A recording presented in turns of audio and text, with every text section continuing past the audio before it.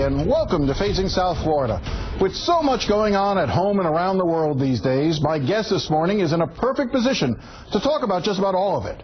Ros-Lehtinen is the longest-serving member of Congress from South Florida, and she finds her way into all sorts of issues, big and small. And we love having her come in and share her insights. And so, Congresswoman, thank you very much for coming in. Well, thank you so much, Jimbo. It's a pleasure to be here with you. Thank you. So I guess I want to start with what's been in the news, most recently Ebola. I know that you serve on a subcommittee that covers the northern part of Africa, not necessarily West Africa, where we're seeing all this. But still, I wanted to get your thoughts as to this crisis and how serious a threat do you think this poses to the United States? And I'm sort of leaning that the media may be doing a little bit too much on this. Well, so far we only have, at this taping time, one confirmed case in Dallas, a possible case in D.C. Everybody's aware of it, monitoring it.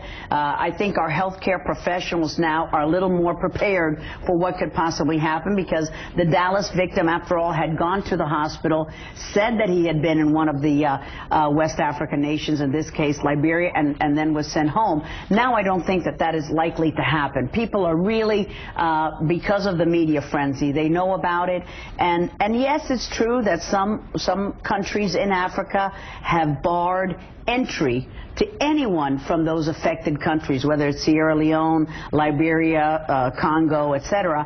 But I don't think we're at that point yet.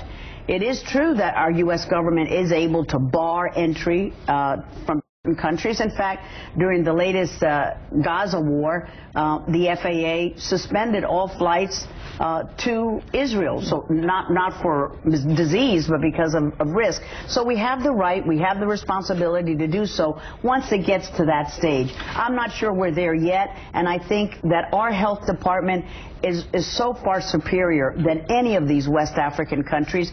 I don't think we're at that threshold where people should be panicking. What role should the United States play, though, in helping those countries in Africa combat this disease? Should we be sending U.S. military forces, supplies, resources? I know the CDC is playing a large role, but should that be expanded, and is that appropriate for the U.S.? Well, I think the United States, there's no country like our great country. I mean, the fact that we are sending thousands of troops to these infected areas, and they're already there. We're spending already allocated $175 million, and this is taxpayer money, and it's not our fight, but yet we are that kind of neighbor to all afflicted countries. So our troops are there. We want to make sure that they get the best health care. We want to make sure that they get properly screened, and the risk of this contagious disease spreading to our troops is real. So we can't put them in harm's way in order to protect folks from another country. I don't think that's the role of the U.S. military. We can aid, we can support, but we cannot build a complete healthcare structure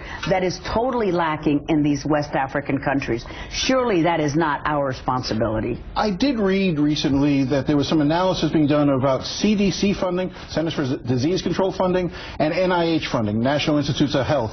NIH, of course, trying to come up with a cure for Ebola. Both of those agencies, because of budget cuts, have fewer resources than they have in the past. You know, CDC and NIH are a couple of those agencies that you think about that, you know, can easily fall off the radar until you really need them.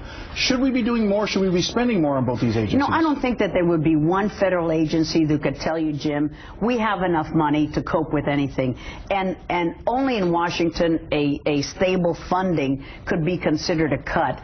But that's what is happening in every one of these agencies. Probably their funding, I'm not sure, but probably it has gone up. But they consider it that they don't have enough resources. That would be true for the FBI. That would be true for the FAA. That's true for FEMA. And they're all important agencies, but we have also worldwide organizations, the World Health Organization, and the UN has a lot of institutions that are able to help.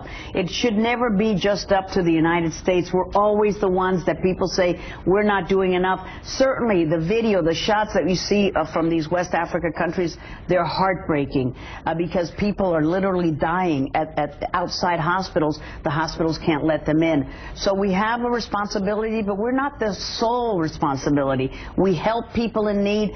Those agencies will never have enough money, and they'll always say, you dirty dogs in Congress, you cut our budget.